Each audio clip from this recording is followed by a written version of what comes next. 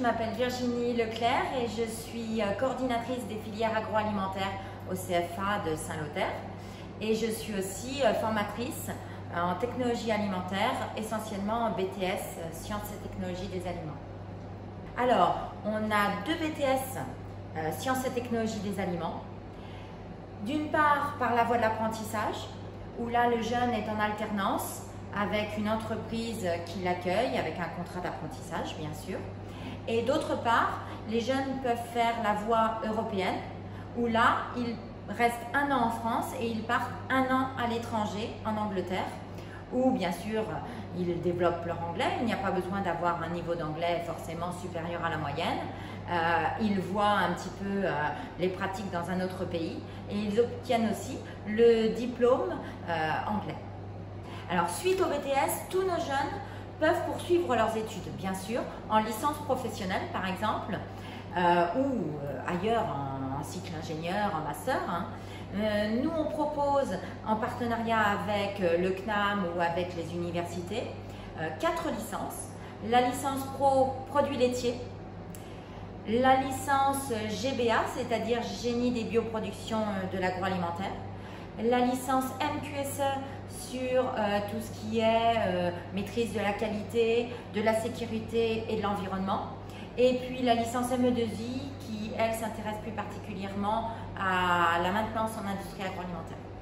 En BTS STA, mais aussi en licence, les matières principales sont essentiellement des matières techniques ou scientifiques, comme par exemple le génie alimentaire, le génie industriel, comment fonctionnent certaines machines, par exemple, ou certains process. Beaucoup aussi de laboratoire. On fait de la microbiologie pour analyser les aliments. On fait de la biochimie pour connaître les nutriments qu'ils contiennent. Et puis, on axe aussi beaucoup sur la qualité puisque les entreprises demandent ce genre d'enseignement. Et puis, vous voyez, on fait aussi de l'innovation, par exemple, des analyses, du contrôle. On retrouve la qualité, on retrouve la maintenance et un peu plus en licence des notions importantes de management. Pour entrer en BTS STA, il faut, comme la plupart des cas, s'inscrire sur la plateforme Parcoursup et il ne sera possible de rentrer en BTS STA que si le jeune obtient son bac. Ça peut être un bac général, un bac technologique ou un bac professionnel. Pas forcément bac pro agroalimentaire, ça peut être aussi dans d'autres domaines. Il n'y a pas forcément de contraintes particulières par rapport à la voie.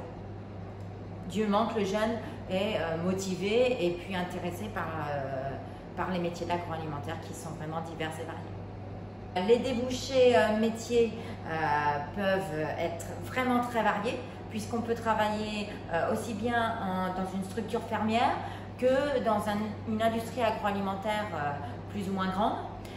Dans ces industries agroalimentaires, bien sûr, le jeune pourra découvrir la transformation des aliments ou leur conditionnement, donc travailler en production.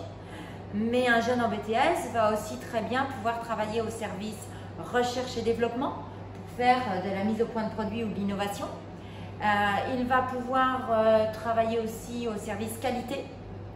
Et puis, s'il préfère un peu plus le labo, eh bien, travailler dans un laboratoire d'analyse des aliments, tout simplement. Donc maintenant, si vous voulez un peu plus de renseignements, il vous suffit de nous contacter à l'adresse mail que vous allez voir sur l'écran.